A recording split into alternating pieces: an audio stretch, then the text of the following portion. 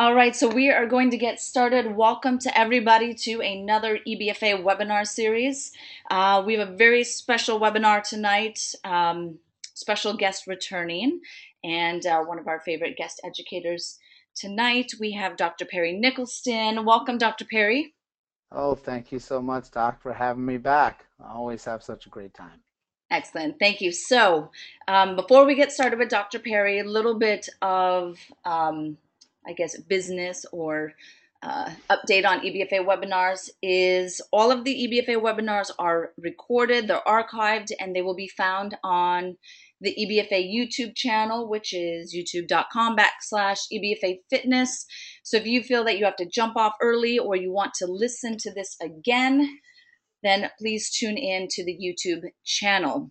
Dr. Perry is going to run through his presentation, and then at the end we'll have some time, roughly 10 to 15 minutes of Q&A based off of how many questions there are and how excited we get on the topic. So, Hmm. and then again, please do stay tuned with other EBFA webinars. They are the first or second Thursday of every month. They're always free, and we bring on some great educators from around the world to help you guys further your education. So we are going to get started. Again, Dr. Perry, very good friend and colleague. He is chiropractic physician. He is NKT certified, SFMA, FMS, rock tape. I'm sure there's many other ones in there.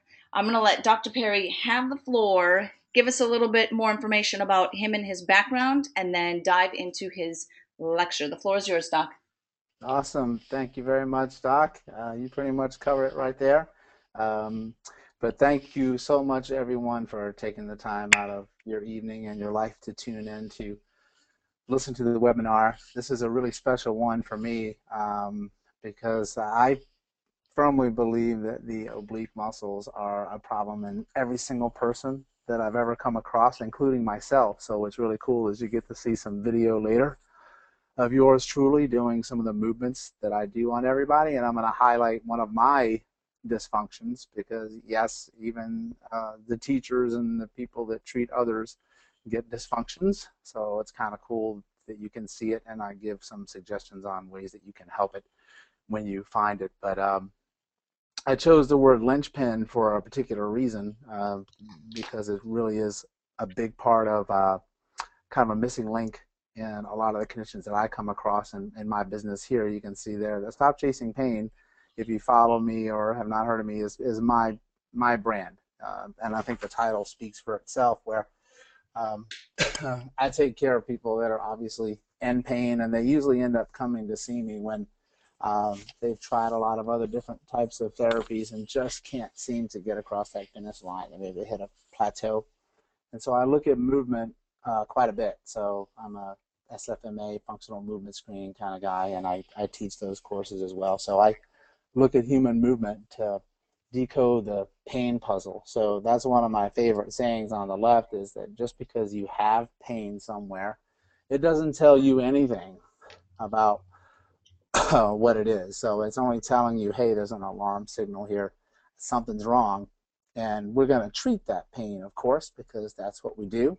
But we also want to look somewhere else, because the dirty little secret is that it's always somewhere else. There's never just one X marks the spot. And I'm also do rock tape. You see me on the corner there. I'm one of the instructors for rock tape kinesiology tape, just like Dr. Emily is as well. So let's move into the obliques. We're going to cover some basics, why they matter, why they are extremely important, that you should look at them for everybody, not just how they look in the mirror, because just because they look good doesn't mean that they function good. It's kind of like rear ends. You can have a nice looking booty, but it doesn't mean that you can activate it and use it and engage it when you need it. And the same thing happens to the obliques. We're going to cover what they do, their actions. These are really some dynamic muscles that have a lot of control in core and slings of the body, and particularly rotation patterns. We're going to show you the ways that to assess it. At least I like to assess it when I see someone either in pain or from a performance perspective. So if you're listening to this and you're not dealing with people in pain, it's okay, because you can still do these assessments, and it's a way to see like a kink in the armor, you might say. So if somebody's not able to do these tests and movements efficiently, that should be a red flag for you. There may be a problem later where they're going to get hurt when you start to ramp up the training or the intensity and the requirements of stability, which you'll see later is force control. But really, if you see a problem with these movements, they have a movement break on, which means they're going to hit a plateau somewhere where they just can't get past it.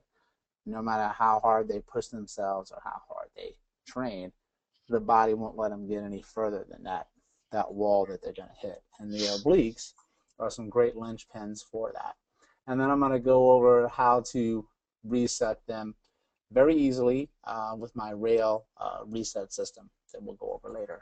So let's move on to the one here where this is one of my favorite pictures because it represents what the obliques are to me, which is a central linchpin here. So because they are such a pivotal role in flexion and side bending, and particularly rotation and stability, that if they're gone, all those other powerhouse chains that you have connected to them are not going to be as efficient. So you can consider those your two arms and your legs and your head, as a matter of fact. So if the obliques are off and you pull that linchpin, then the rest of the body is going to have to adapt in some way, shape, or form, or what I like to call compensations, or what I really like to call is cheat.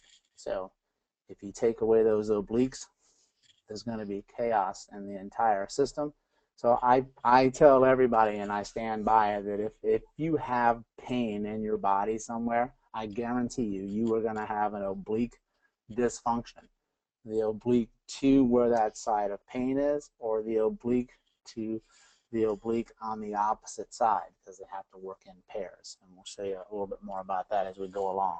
So I'm just going to review the joint by joint theory here. Some people are familiar with this. If you follow the work of Gray Cook, a brilliant physical therapist and a mentor of mine, or you follow Mike Boyle, who's a strength and conditioning coach up in Boston, who also works with the world champion Red Sox. And both of those guys kind of came up with this together, and it's just straightforward, logical to me. And basically, if you look at the picture, it just gives you an alternating stacking of joints to where some should be more mobile than stable. So every joint in your body, obviously, should be mobile and should be stable. But each one should be a little bit more than the other. So for instance, we want to have a lot of ankle mobility. So we have the ability to run, walk, move the way we want to without restriction. And we want to be more stable in the knee. We don't want a lot of movement in that guy, because then we're going to get tears and meniscus problems and all sorts of stuff.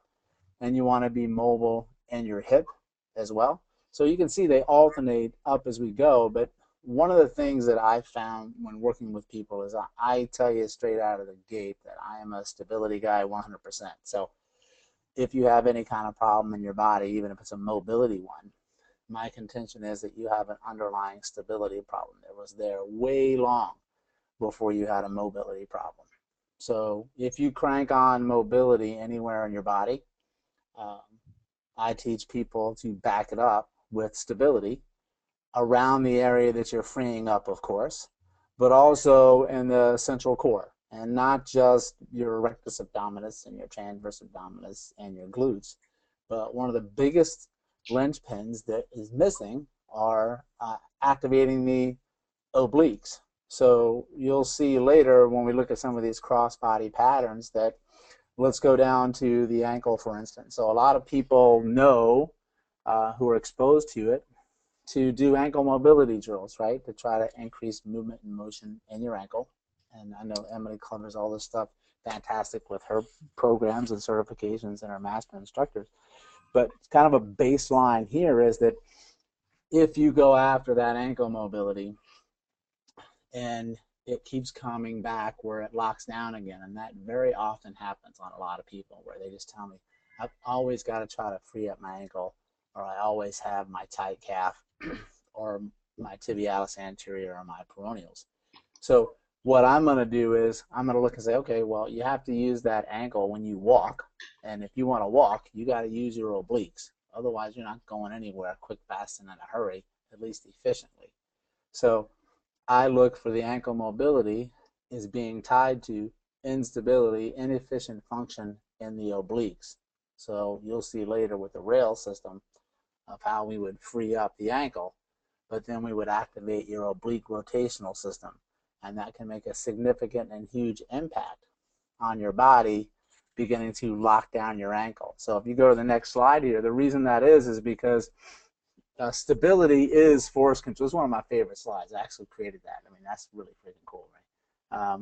But the stability, all that is force control, is the ability to absorb it. So let's say that you're walking. You've got to have that foot strike the ground. You've got to absorb it. Then you've got to direct and disperse that force up through your body, up through the joints, up through the fascia of your body. Then it's got to cross your body, and you've got to be able to generate force through via to keep walking, and then you've got to release it out of the opposite side. So if you have a mobility restriction, or you have pain, or you have myofascial restrictions, or trigger points, or any of those things, you have lost the ability to efficiently do this: absorb, direct, disperse, generate, and release. And the linchpin in that is the center core of your body. And what will happen is that if you're not stable in that center core, your brain does not want you to move a lot. So it actually starts to get really freaked out, and it starts to get scared because it's not stable, and I use the word safety. So if your brain doesn't think that you feel safe for movement, it's not going to let you move as well or as much as it could. So if we go back to that case of the ankle, if you're not stable in your core, your body may just decide to, okay, well, I don't want this guy cranking on running and really pushing himself because he can't rotate well in his obliques or side bend well. So I'm going to sacrifice his hip, or I'm going to sacrifice his ankle. So he can't generate that force. Even if he wants to, he's going to hit a wall. But unfortunately, we always want to keep pushing through stuff. And then eventually your body will say to you, okay, we've gone back and forth where I'm locking stuff down, I'm tightening stuff up, and you keep pushing through it, and I keep putting it back, and we're going back and forth and back and forth. And your body says, okay, I'm tired of this. I'm going to up the ante. I'm going to win. Now I'm going to send some pain your way. Here comes the hurt lock. And then bam, all of a sudden you get pain and you don't know why. So the reason you got it is because your body just had the ultimate win of stability. Nothing makes you more stable than you're not able to freaking move. So pain is going to restrict you from moving. So it all comes down, in my mind, to stability in the nervous system. So if we go to the next slide, some of the ways you can make yourself stable is you've got the fascial systems, of course, so the myofascial lines via Thomas Myers. This is a picture of the deep line, which is one of the primary systems of core stability in the body. And then you've got your intra-abdominal pressure on the right side. So that's the first one. The one on the right is the king. It's the top of the food chain. And that's the inner cylinder where it's like a pressurized balloon with your diaphragm and your pelvic floor, transverse abdominis and multifidi, as you see there. So that comes first, and then wrapped around that is going to be your different fascial layers that you have. And then you're going to have subsystems of movement, these force transmissions of the force generated across these myofascial lines. Some are represented in Thomas Myers. The other ones I'm going to show you here are represented in Andre Vleming's work and Diane Lee, which I'm a big follower of. So if you flip the next slide, then you're going to be able to see all these subsystems. So the deep longitudinal sling is absolutely critical, and you'll see that this sling here, every single one of them is going to have something to do with your SI joint and your pelvic control, because they're going to go diagonally across your body. So this subsystem on the left is actually one of the very first ones to develop when you were learning to move. And when I teach my courses, I tell you that if you have a chronic sacroiliac problem or low back problem that doesn't resolve, this subsystem is the key. This is the big culprit, and you'll always find an oblique problem. And these things relate to each other. So if you have a dysfunctional deep longitudinal sling, that means you're going to have a defective lateral, anterior, and posterior.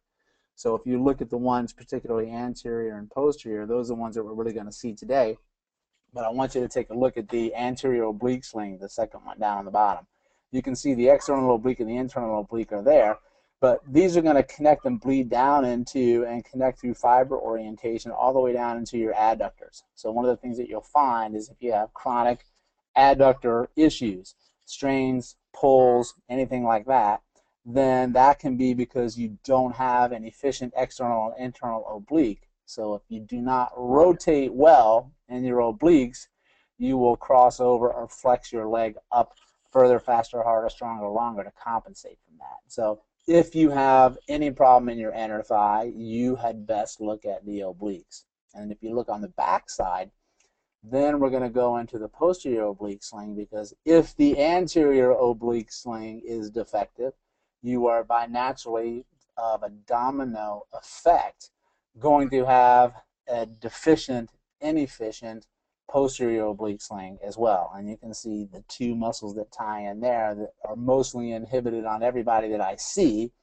is that their ass is asleep at the wheel, the glute max, and then the latissimus dorsi muscle doesn't work either because we're rounded forward, we're hunched over, we've got this turtle shell where our head is forward translation and it gets into the room 10 minutes before your torso, right? So if you have that rounded thoracic spine and rounded shoulders, you are not activating your lat and you are going to be not rotating well. So if I see you walk in with that posture, I automatically know that your obliques pretty much suck and that I need to look at how they are functioning in relationship to the thoracic spine and the lumbar spine. So these subsystems here, what's powerful about these is it doesn't matter where you are in your life, if you're 85 or you're 25 or you're 5 or you work out or you don't work out.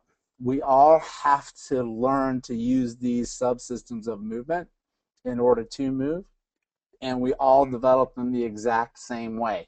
All right? Maybe a little bit earlier or later in life, but we all had to go through the same transition to develop them. So if I can help you turn these back on and use them efficiently, that's when you take off the brakes to performance, and then your brain remembers that pattern, and then it's going to let you put the foot on the gas and really, really go. So if you look to the next slide here, we're going to go through these pretty quick.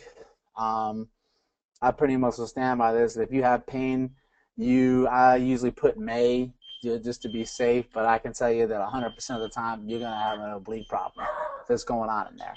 So then if we go into here where you've got a training plateau, so maybe you've got an issue where you can't get your bench press up anymore, you can't get your deadlift up anymore, and then you want to just stack more weight on there to do that, but you can't.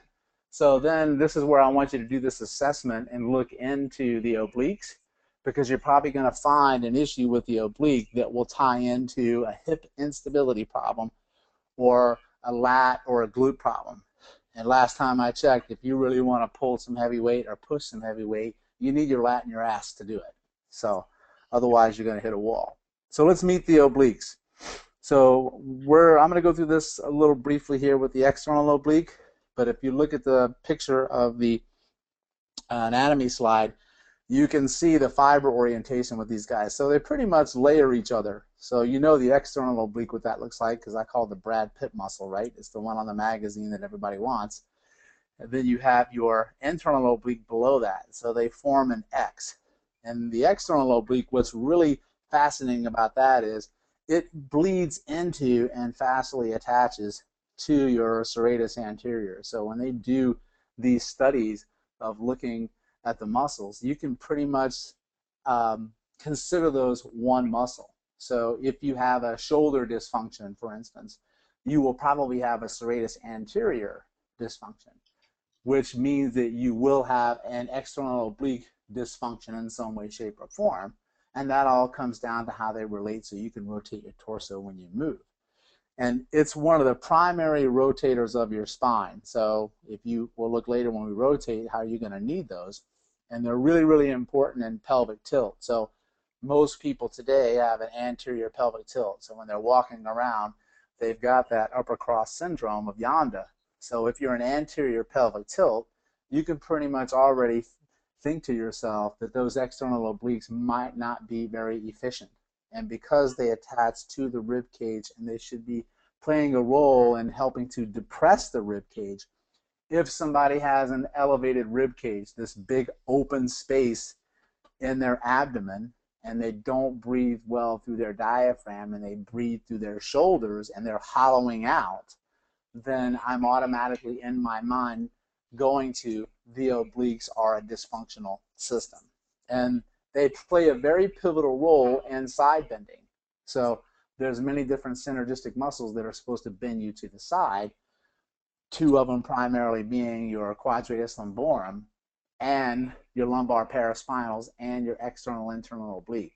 So if you have an external oblique, for instance, on your left side that is dysfunctional in side bending, well, then your body and your brain has to use either the QL or the ipsilateral same side lumbar paraspinals or internal oblique to get you further over.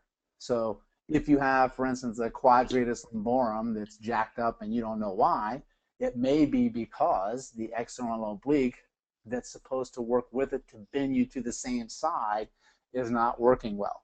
So you can crank the hell out of that quadratus lumborum with a trigger point ball or your elbow or whatever, but it's never going to stay until you can engage and give your body back the external oblique it needs to move you from there.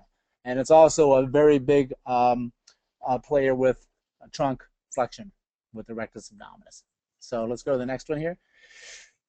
So the internal oblique is probably my favorite one because nobody ever thinks about it. Nobody ever comes to me and says, Doc, I got back pain and my internal oblique hurts. Can you take a look at it? They have no idea what the hell it is. But it's really a critical muscle because that guy attaches to the thoracolumbar fascia.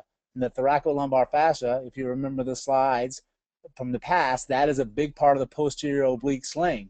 So it also will attach to your psoas. It's going to attach to your diaphragm. And it's also a player in posterior pelvic tilt. And it plays a critical role in intra-abdominal pressure. And in my opinion, it should be put into that picture that we showed you with the intrinsics of your diaphragm, your pelvic floor, transverse abdominis, and multifidi. I would actually include the internal oblique in that system as well. So I always check it. If you come into me and you say, Doc, you know, my little toe hurts and I don't know why, guess what I'm checking? I'm checking your obliques because I know that that may be an issue with your little toe. I mean, that's how critical these guys are. So if you flip the slide, I'm going to show you here just a recap of those systems. So now you can see just how important those players would be in there, particularly on that bottom right one of that thoracolumbar fascia. Really, really working a lot if you don't have your lat and you don't have your glute. So if we go to the next slide, so when I take a look at somebody, I start with all the other things that you guys probably already know how to do. You just look at them in a static posture. So I'm sorry I didn't have any pictures of my patients to put up here. I just took these off of Google. But if you take a look at somebody here and you look at this guy on the left, well, he's in an anterior pelvic tilt. So I probably know that I'm dealing with obliques that don't work well. His rib cage is elevated up. He's got some rounded shoulders forward. His head is tilted forward. And he's got that curve in his low back. But if you look at from the rear as well, because the obliques play a role in side bending, if I have a difference between masses and spaces between my rib cage and my pelvis, where my QL and my obliques sit, I'm going to suspect that there's an asymmetry in my ability to bend one way and bend the other way. And you need to look at the muscle development too. So if I look at my right external oblique, for instance, and it's bigger than my left external oblique, that should tell you that my right external oblique does more than my left. So there's an asymmetry because your body will develop a muscle that you're using more as opposed to the one that is not efficient. So you need to check for tone as well. So you'll palpate the external internal obliques and look for tone. It'll be very mushy. It'll have a little bit give to it. It just won't feel very stable. And if you look at a picture with posture, if you have any rotation at all, where the right shoulder is rotated forward more than the left, so that there's any twisting or torsion in the body, then that's a classic sign that you have a problem with your oblique system. So if we go to the next one, I'm going to show you, she's going to click on the video. This is what I do. This is me, and I have no shoes on. That's for you, Doc. Thank you. Feet together, and I'm just doing torso rotation. And it's too much to get into here, but I'm just looking how well I can rotate to one side compared to the other side. My hands will go over my head. I'm going to lean backwards, and you can't see it from that way, but my right side drifts backwards. And I'm turning left, and I'm bending right. So basically what's happening there is I'm looking, when I rotate to the left, okay, I'm using my right external oblique and my left internal oblique. Right external, left internal goes this way. I go the other way. It's left external, right internal. And then my hands will go overhead, and this is leaning back, so this is anti-rotation. So they're supposed to flex me forward and prevent me from rotating. My right side goes back further, so my right external oblique has some inhibition. Now I'm bending sideways, so now I'm looking at the side bending component of it. So remember, the obliques are going to flex me forward, they're going to bend me to the side, and they're going to rotate me. So I need to look at all those. So if I cannot rotate further to one side than the other side, like for me, I'm restricted in rotation because my right external oblique has some inhibition into it, and you'll see it show up later. So you'll see that I'm not as comfortable bending to the right, not as comfortable rotating to the left, and my shoulder pops back on the right because I can't hold myself forward. So now I'll move to the next slide, and this is just a running list for you guys to look at later of when you stand and rotate and you stand and bend sideways, the concentric and eccentric actions of each one of those muscles, because you have to remember with the obliques, one set's got to bring you there, the other set's got to let you get there. So one's working concentrically, one's working eccentrically. So it just takes a little practice to get these obliques down, because when you're looking at movement and someone can't say, I cannot rotate to my left as well. So say if I'm standing rotation, I rotate to the left. That means that my left internal or my right external may not be strong enough to rotate me to the left, or my right internal and my left external may be too tight, eccentrically stuck to not let me get there. So one may be not strong enough to take me there, the other one is working too much and won't let me get there. So let's flip the slide. So this is about a 2-minute video here. You can see this is when I'm doing a Pallof press. So I'm having a band wrapped around my wrist, and this band is pulling me to the left. Now the band is pulling me to the right, so I have to twist left. So this is left thoracic spine rotation, and that is very difficult for me. You can see I'm struggling. Now my hands are overhead, and I'm checking right side bend, Pallof, left side bend, Pallof, and I have it wrapped around my wrist because if you grip the band, the grip can make up for a poor core. Now I go down on my knees. It's a little more challenging, but I'm doing the same thing, and this is great because I can look at, get my hips able to go forward. Am I caving in?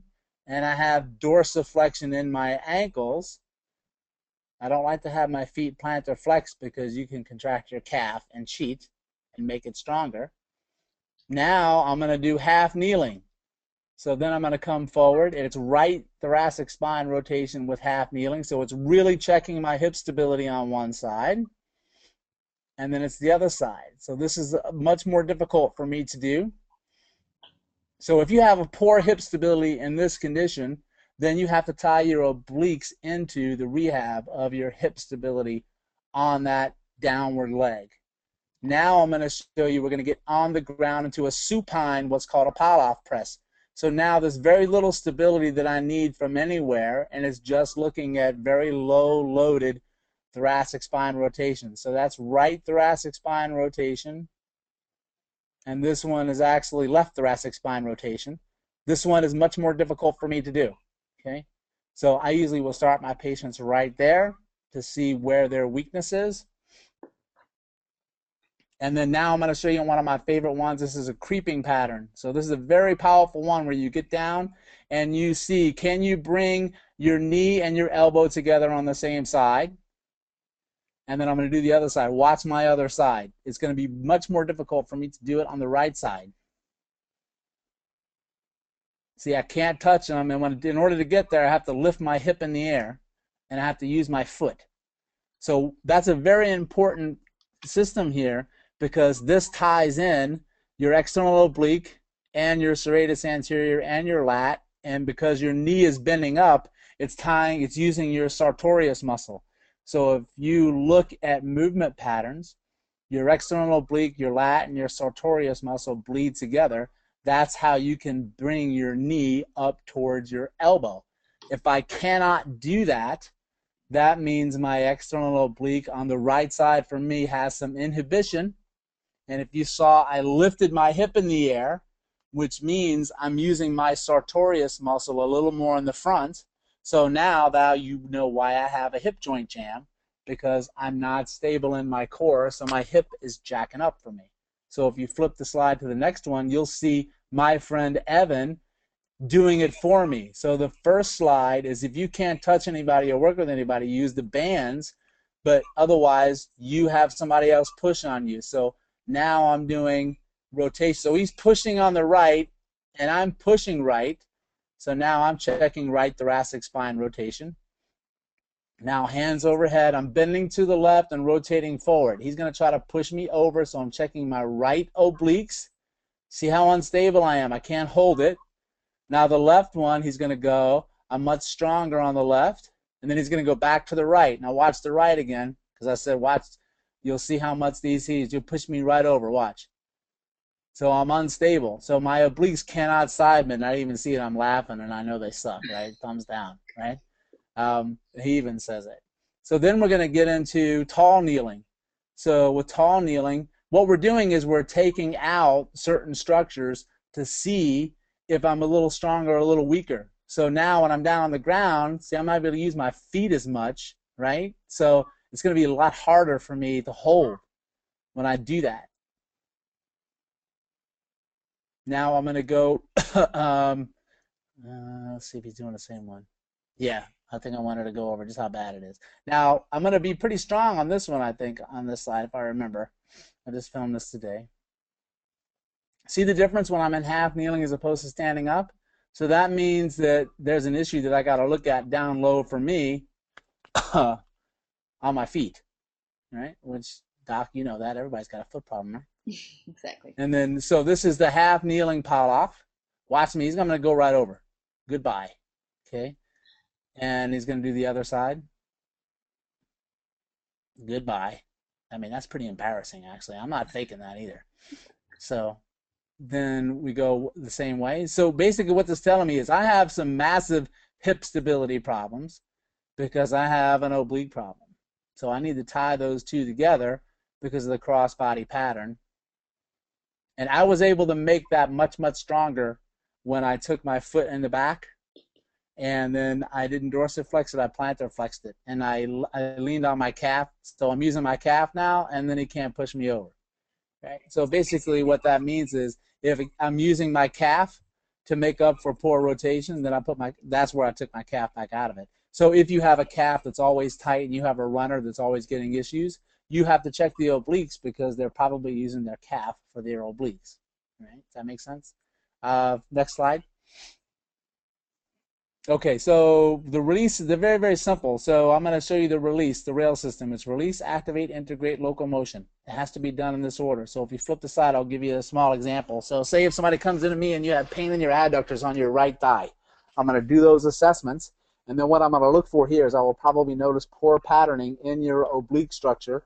On that one, you will typically find the left external and right internal, because when your right leg comes forward, your upper spine rotates to the right, okay? So what you're going to do is you would release the adductors on the right side, on the inner thigh, where you have your pain, where you have your discomfort, okay? And then you're going to activate the oblique rotational pattern to turn that on. So you release what's working too much, then you rotate after that to activate those, and you integrate those together in a movement pattern using the TRX, rip train, or a gray cook bar. And then one of the most important things that I'm going to tell you to walk away with here is that if you find for instance, an external oblique on your right that does not work well, you need to automatically look on the opposite side that the other external oblique may be doing too much. So one muscle will work and the other one might not because they have to work in functional unit pairs. So one of the things that I tell people is if you have a weak oblique on one side, go check the other side for overworking and vice versa.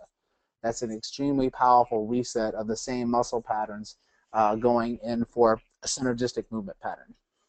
Next slide. Okay, so these are my favorites to use. I'm a big rip trainer guy. I mean, because I teach for TRX too. That's one of my favorite pieces of equipment. That's all slings and rotation right there.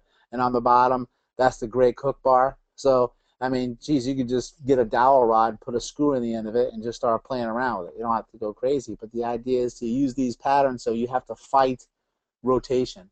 So look, and these, you can just hold it when you get in the position and try to fight the rotational force to pull you out of it because they are anti-rotation. So very, very important when you do these that when you start, you don't go heavy weight. This is about stability, not about strength. Next one. All right, so big takeaways. Obliques should be assessed in every single person that comes in to see you. If they have a hangnail, I want you to look at the obliques because they're probably going to be involved. So, and just because the obliques look good doesn't mean they function good. I can tell you that I've seen people that have the best set of abs I've ever seen, and they can't do squat, literally. And then anti-rotation is the name of the game. So that's what the Pallof Press is. I have written many articles about the Pallof Press. So just go on the internet and type in my name and Pallof, P-A-L-L-O-F, and you will see articles I've written on the Pallof Press and core stabilization.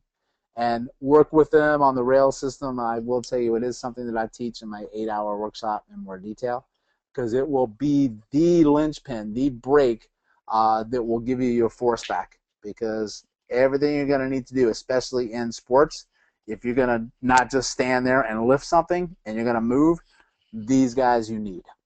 All right, and you guys can, I think that's the end of it, you guys can check me out on my website of stopchasingpain.com. And just type in my name and you'll find plenty of stuff to read. Okay, awesome. Thank you, Doc, so much. Sorry I went long. See, I told you I got to cut those slides short, man, because I keep No, talking. I didn't even notice. I was. Because you weren't even listening, right? You're playing on your phone. No, I was so into it, Doc. I'm writing all over this, taking notes. Oh, you're laying over there doing it? I was, yes. Those are really fun patterns to do. I mean, they're awesome because they reveal so much information, and very few people do that. So it's a really, it can be great for training, but it should be essential for part of your initial assessment. Yeah, no, I think that those are great. If anyone has any questions, you can type them in below. If you can see on the control panel, there should be something, an area where you can type the questions, and then we'll go over those. Hopefully I'll get one or two. Period for a few minutes. So I have 2 questions while we're waiting. Yep. So your assessments, when you're doing the assessments where you started standing and then kneeling and then you always start in the hardest situation in a sense? No. Actually, what I'll do is I'll start you standing up first because I want to see what you got on where you probably live most of your life, right? Okay. Standing up. So based on what I see there, then sometimes I'll take you immediately down on your back onto the ground. So when you're standing, you need massive stability, right? Then when you're lying on your back, you don't need any. So then the middle is the breakout. So then I can take you from one to the other, and then I can change position and find exactly where your linchpin is. Mm-hmm. Where is your weakness? Where do you like to live? So I can see where you feel safe, where you move efficiently, and right on that zone where you lose it. And that's where I have to keep you. That's where I have to bring you back in order to make sure that we can bring you a full scale from top to bottom. Okay. And then my other question before we go into other people's questions was those assessment techniques, then you use those as your activation? They can be. The easiest way to do it is that how you're testing them and they can't do it. Once I do a corrective and I do that rail reset, then the easiest way is to, one, see if they can get back into their position, and that they can do that position efficiently. Because when you're really looking at movement, it's very simple. So if I put you down into that crawling position, for instance, right, Mm-hmm. and you can see that I could do it easily on my left side, and then on my right side, I got stuck. And then one of the things that I do for people is when they get stuck, then I tell them, okay, I want you to get unstuck, which means I want you to cheat. I want you to do whatever your body is telling you to do to touch your knee to your elbow. And then when I see what they do in order to have to complete that movement, I know what their compensation is. I know what their driver is, because that's what they would be having to do all the time in any movement pattern. So then I have to attack it from there to say, what did you use that you're not supposed to use to make that pattern happen? And then I have to take that away so you can use what you're supposed to be using in that pattern. Does that make sense? Yeah, yeah. Okay. Um, Excellent. Thank you. Um, so just there's like questions and comments and all this wonderful stuff Good. in the area. Mm-hmm. Some people asked just a little bit of not directly related to Dr. Perry. So Mm-hmm.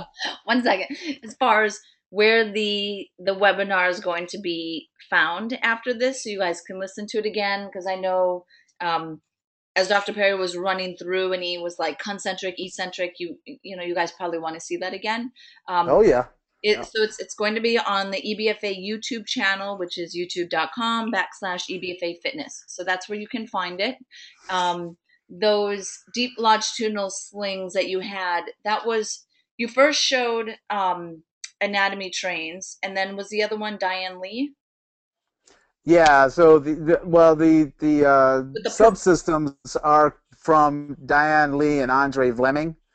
Though they're the ones who kind of pioneered the movement subsystems. They're called movement subsystems, and that's just one graphic representation of it. So if you go into Google and you type in subsystems of movement, you know, Diane Lee or Andre Vleming, you'll see many different ways to represent it. But you should really, really look at those. Okay. Those are just some of my favorites. Okay, excellent. So I have a question from one of my barefoot rehab specialists. Mm-hmm. Of course, going to Yay. ask when you, and I guess it could be a way that a person could explore a little bit more, is she asked specifically how critical is neutral subtalar joint position when you're testing, or would you theoretically test them, and if you notice that they have like pronation, you can put them in subtalar joint neutral and then reassess the obliques. Have Yes, you can. you do So I that? want to see where they are when I look at them. So I'm going to say, okay, I want you to do this movement, but I'm not going to make it so challenging either. So the idea behind those bands is, you know, I can't make them so hard that you have to cheat in order to hold it out there. So I've got to find that threshold for you. But the great thing about the Pallof Press is that when you take that band and you're checking rotation, as soon as if you saw the one in the beginning, I have it very close to my body, and then I'll just straighten my arms out, right? So they will notice instantly a difference from one side to the other side. And then you have to be very observant. So when you're more skilled at looking at movement, you will be able to see these subtle compensations. So if I did see that, for instance, say for me, if I had inhibition or weakness on my thoracic spine rotation to the left, then I would be watching what's happening down below, and then I could go easily make an adjustment down there on the foot, okay, and say, okay, hold this position and now do it. And Uh-huh. then if I see a change, well, then there you go. Then you've got the link that you have. But Okay. you can also see from there, for me, you know, it changed when I took the foot out of it for me. Mhm. So I did it standing, and then I went down, and then I took my foot out of it. So then there was a little bit of a change in what happened. So then that's how I know where I should be looking in my zone of compensation. Okay. Perfect. Great question. Great answer. So they were right. Yeah, that was a good Yes. question. All right. So, okay, here's kind of a long question. Something about hip replacement. If I had a hip replacement and the PT did not test the obliques and thus did not include oblique work in the rehab, is this a bit negligent? Limits full rehabilitation. Um, would the hip replacement have been a band aid to the real problem? So, um, I guess a little bit of like, if it's neglected, what's the impact down the road? And Yeah. So well, I look at it this way. So why did you need a hip replacement? So obviously, if it was traumatic, right, then you shattered your hip, that's different.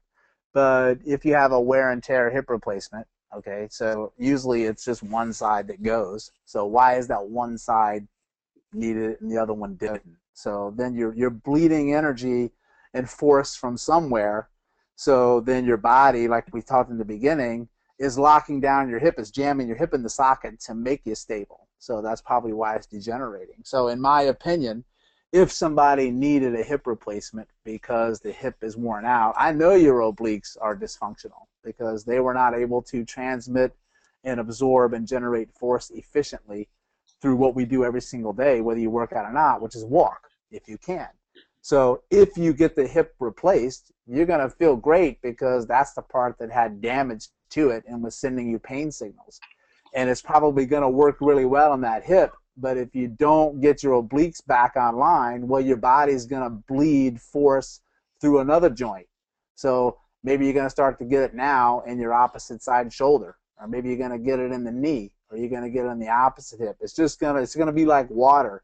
It's going to take the path of least resistance to disperse that force out. So the answer is your oblique, in my opinion, was a cause for the hip to go in the first place. And when you get it replaced, if you don't tie in the obliques, you will probably get another issue later down the line. Doesn't mean you will. Some people are great at compensation and adaptation, and you got no problems, and there's unicorns and rainbows, and everybody loves each other. But most of the time, people are going to get something, and they're going to like, I don't know why my shoulder hurts. I didn't do anything. Well, then I'm looking at your obliques as I treat your shoulder. okay, excellent. Now the question is, when you're doing the assessments, so the Mm-hmm. different Pallof presses, do you want to do the stronger side first or the inhibited? Like, what side do you choose, or does it matter? Well, I kind of take that from my mentor, Gray Cook, is, I watch him move. So I kind of know where once, because so say for instance, I put you in your feet together, and I put your feet together for a reason because when your feet together, you are already on an unstable base. So I'm freaking out your brain, and I can see if anything is rotating. So it's much more stable when I look at standing thoracic rotation.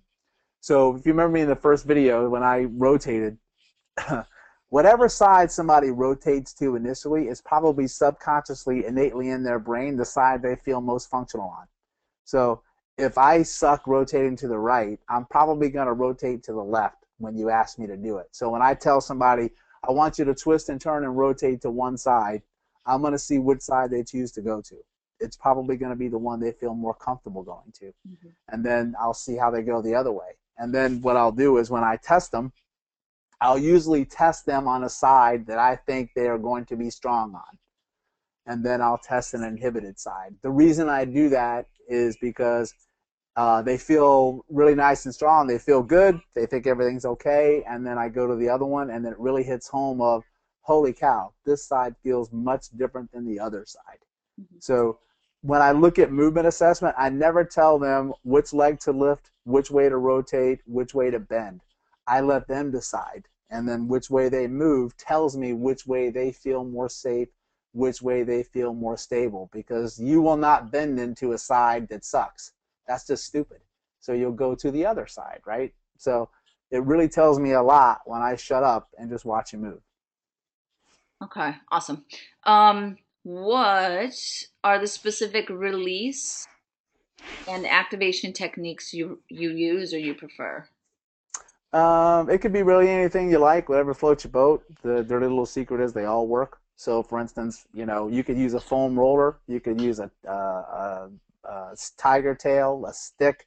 You can do ART, you can drop needles in it, whatever you want. So, for instance, if I had the right adductors were really, really tight, for instance, I could easily get on a foam roller on those right adductors, and then after I release those, then I need to activate the obliques in that pattern. And all I would have to do is basically rotate my spine to the right. So what's really great about the rail system is that a lot of people foam roll their inner thighs, right? So they're like, man, my inner thighs hurt. It really sucks to roll in there, and I stretch it. But they'll roll it, and then they'll just go and roll the other one, and then they'll go roll something else right after that. So they're rolling and releasing everything, but they don't ever activate anything after it in a pattern. So what I want to do is I want to release what's working too much and activate what's not working enough in a particular movement pattern. And there's no movement pattern that is more powerful to do the rail system with than the one that we use every day, and that's walking. Does that make sense? Yep, that was great. I mean, it made sense to me, but all right. So there's many questions, and as much as I would love to keep going on forever, we'll do a couple more. And sure. If there's anyone who we don't answer them, then I'm apologizing in advance because there's just so many. Well, that's good. So they can email you or go to one of your workshops. Yeah, sure, no problem. They can do that. I take people send me emails, or they even message me through my Stop Chasing Pain on Facebook, and I'll be happy to get back to you and let you know, because I think this stuff is life-changing. I mean, it's not just the Pallof Press and Oblique to me. This stuff right here can absolutely change another human being's life without a doubt. It's that powerful. Yeah, I know from experience. Yeah. So someone asked if you and I ever teach together. We did once. We did, and we need to set something up and do it again. I agree. Here's a great question because it involves CrossFit, which is kind of a hot topic. So this professional teaches or treats a ton of CrossFitters and have always worked inside out. I do a basic assessment for proximal core stability, which is usually lacking. This population loves to do a ton of skill work, and I give them tall kneel ball rotation, tosses, half kneel, ball chops. Is this counterproductive if given as general exercise without specific evaluation? Great question. Well, that's a tough one, because I too treat a lot of CrossFit, and they're in great shape and they're powerhouses. But I do find a lot of them have some major lack of stability and inhibition in basic moves. So they're really strong.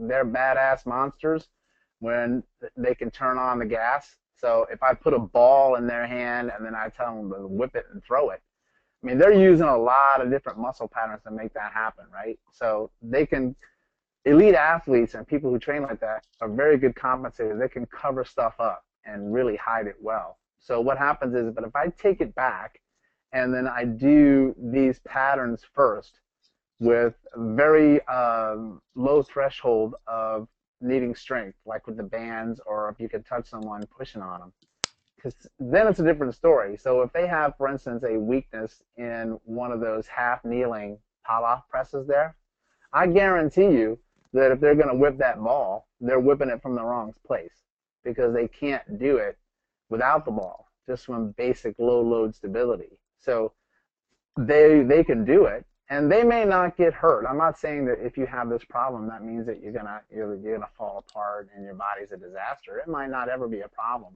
But when I work with CrossFit people, I come from this angle, is that you don't even realize how much stronger, better, faster you could be than you are, because this brake is on and you didn't even know it. So I would have them master that first and take away what they're compensating with. And then I would have them, okay, now go over in the corner and slam that ball as hard as you want. And let me know how it feels now as compared to when you were doing it before.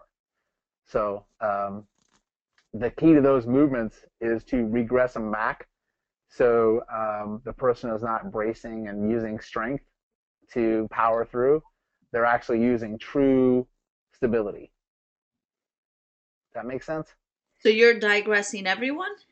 Everyone gets digressed. Okay. Because it's like with rolling patterns, I mean, that's the ultimate down on the ground.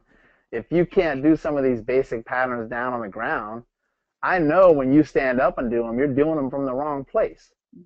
And it doesn't make you a bad person. It doesn't mean that you're going to get hurt. But my contention is that if I can get you to do this efficiently on the ground, I'm going to make you that much more of a badass when you stand up, because I know that you don't have stability, because you should be able to do this down on the ground. you should be able to hold the Pallof Press line on your back. And if you can't, and you can hold it standing up, that means you're pulling from somewhere else that's the wrong place to be pulling from. And what that means for somebody in the long run is that your career may be kind of short because you may not be able to have that durability factor because you're pulling from all the wrong places. Or you may have a low threshold of a fatigue factor when you do it. So for me, stability is the name of the game. I got to find out, where that edge is for you to be stable. And if you can be stable on the easiest movements that I give you, that impresses me way more than if you can be stable when I push on you hard. Because it's the light ones that do it. Because when you're light like that, the brain lets go, and then you can't cheat from things. And I know you can pull the strength, the stability from where you need to. So I'm impressed when you can hold back feather light stuff. I'm not impressed when you can pull 300 pounds off the floor. Excellent. So, at least in my world, from movement enhancement and making sure that you can do what you love better, faster, stronger, harder, longer, and not get hurt. Okay, great. Thank you so much. And that was a great answer. I think dealing with just many CrossFit patients myself, it's a great area to kind of tap in and help those athletes who do want to offset that fatigue and kind of in the way that you were talking about. So I think that's great. So we're going to wrap it up. It's been a nice hour with you, Dr. Perry. Went fast. Sure did. Wow. So thank you again for taking the time. Dr. Perry, we love to have you on EBFA webinars and kind of over on this side of the area. And I just want to thank everybody who did take the time to tune in. Again, if you want to listen in again, please check out the YouTube channel where it will be recorded and archived. And then please do tune in for all of our other webinars. Again, first Thursday of every month, they're free. We bring in some great professionals, and we explore all facets of human movement from like an integrated functional perspective. So thank you again, Dr. Perry. If you want to give your website one last time, and then we'll call it a night. Oh, sure. Thank you. It was a blast. It's very simple. It's stopchasingpain.com. Type in those, so you'll find anything you ever want to know. Okay, excellent. Thank you again. Have a great night, everybody, and we will hopefully see you again on an EBFA webinar or in one of our workshops. Take care.